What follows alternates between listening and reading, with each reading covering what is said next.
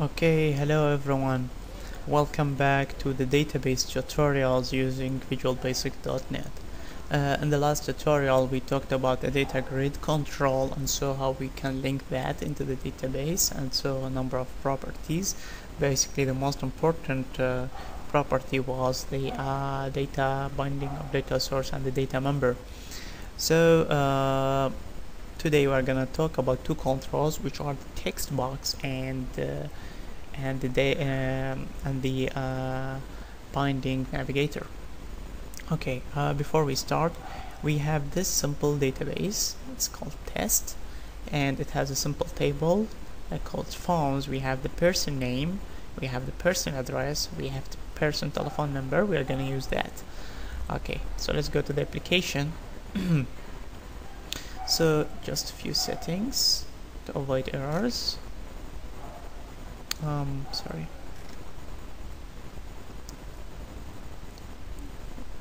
I'm done. Okay. So now first thing, we are gonna link to our database and create our data set. So add a new data source, gonna be a database. Next, new connection, browse for my database and open. Test the connection. Okay. Next, include the database in the application. Next, and select the tables and press finish. Okay, so now we have this data set. Okay, of course we are gonna need a binding source. Okay, and then we are gonna test with text boxes. We will see how to link that. Okay, so first step is to link the the binding source to our data set. So the data source here should be our test data set, and the data member is going to be phones. Now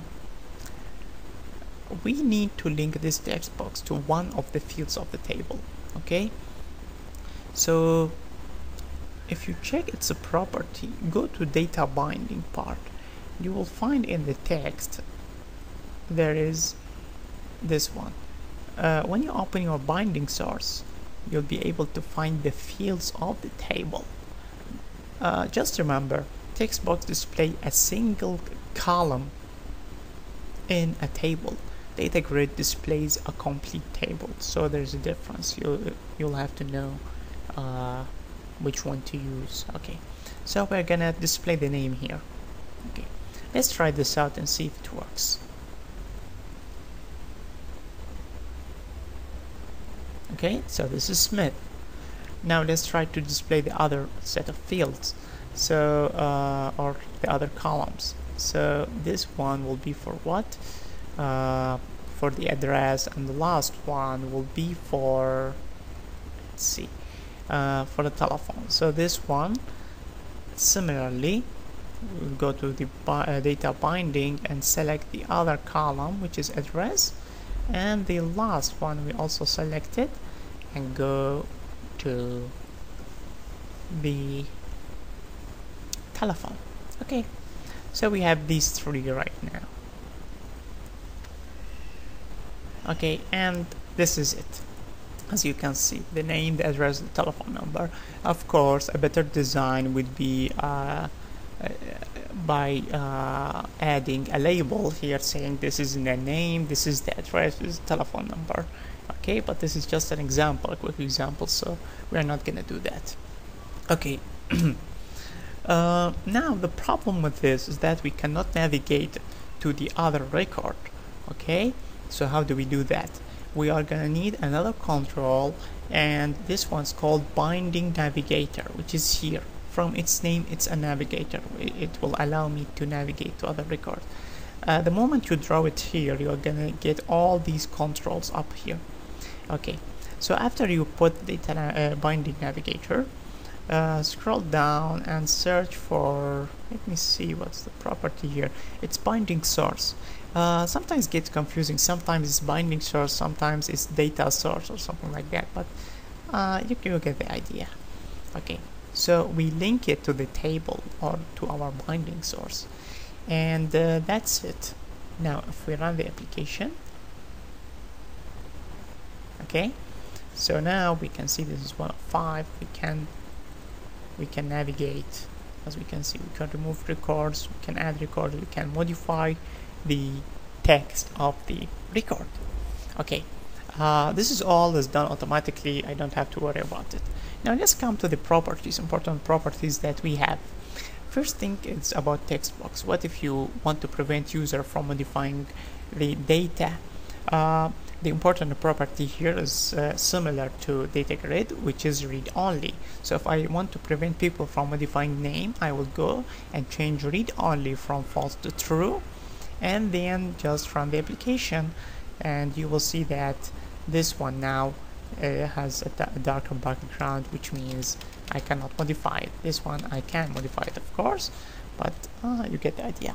Okay, let me put it back the way it was. So I just select it and go to read only, just double click it, and now it's false. Okay, so probably this is the most two important properties for text box. There are other properties, but for now read only, which I am using the most, and the data and the binding sorry, the text binding property for this one, which I am using as well. Okay, now let's get to the binding navigator. Binding navigator is a different story. It contains lots and lots of properties. Now this control have two groups. The first group of controls is the buttons and text boxes that it includes. This is a complete control. Okay, this is the button which moves to the first element. This is a complete control. This is another complete control, another one, another one, another one, and so on. So each one of these is actually a different control, and you can modify its properties. Okay, this is only a button. It doesn't have much a code in it. We can modify this one, for example. For example, let's change its image. So I'm gonna import an image here. Okay, where is my pictures? And let me see. Okay, this is one of the tutorials pictures. Okay, so let me choose a number of funny pictures here, or not funny, but rather, so this will be moved first. I'm gonna change this one, next button to be, this is just an example. If you want, you don't need to change it. Usually you will use the standard set of images and stuff like that. So now if we run this one, okay, so as you can see now, these buttons, these will be moved backwards, this will be moved forward, this will be moved first. Okay, so as you can see, as I said before, these are a set of buttons. Okay, you can double click each one of these and see their code. Okay, and actually they don't have any code. All the operations are included in the binding navigator. Okay, so this is a text box, this is a label, and so on. Okay, so you can change anyone's properties as you see appropriate. Okay, okay, so now what do we have next? Let's see. We have the binding navigator itself. Now what does this one include is something different. Here, if we look at it, obviously the binding source was the one that links our control to the data set, and which tells us how to navigate the table. We have this set of properties. The count item is displaying the number of elements, okay, and here you specify the control which display the information. So here, this is binding navigator count item. If we click here, okay, this one, you will find that this is the binding navigator count item, as you can see. If we select the control again and check other, this is add a new item, binding navigator add a new item, you will find that this button is called binding navigator and new item. In other words, what I'm trying to say here is that these properties are actually telling me which buttons will trigger this command. So if I, for example, want to prevent the user from adding a new records, all I have to do is just select none, and that's it. Okay, so now if I run the application, okay, and I press this one, I have nothing to I have no effect. Okay, so this is simply because I told the control that in order to add a new item, there is no control that could do that. Okay, so if I want, I can reselect the correct control, which is add a new item, and so on.